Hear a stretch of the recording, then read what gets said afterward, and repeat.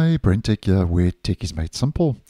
So last week Friday, on the 2nd of May, Microsoft has announced that Windows 11 24H2 now is rolling out for everyone. Despite 24H2, as we have been talking about on the channel, being plagued with numerous issues that affect its usability and its performance, most of which we have spoken about on this channel. I'll leave a playlist for 24H2 somewhere here in the end screen if you would be interested. Now, Microsoft has this officially to say. It says devices running Home and Pro editions of Windows 11 version 23H2 and 22H2 that are not managed by IT departments, basically your average home user, will receive the Windows 11 version 24H2 update automatically. They mention you can choose the time to restart your device or postpone the update.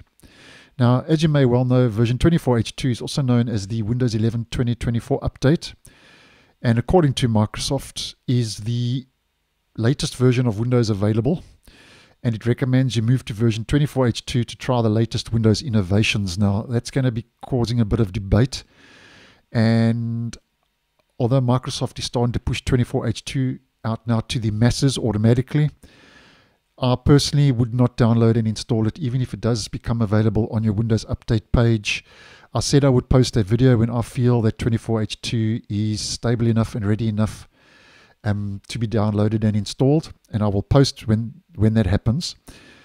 But Microsoft mentions that if you have an eligible Windows 10 or Windows 11 device, obviously you can head over to your Windows Update page and you can click on check for updates, or seek for updates as it's also known.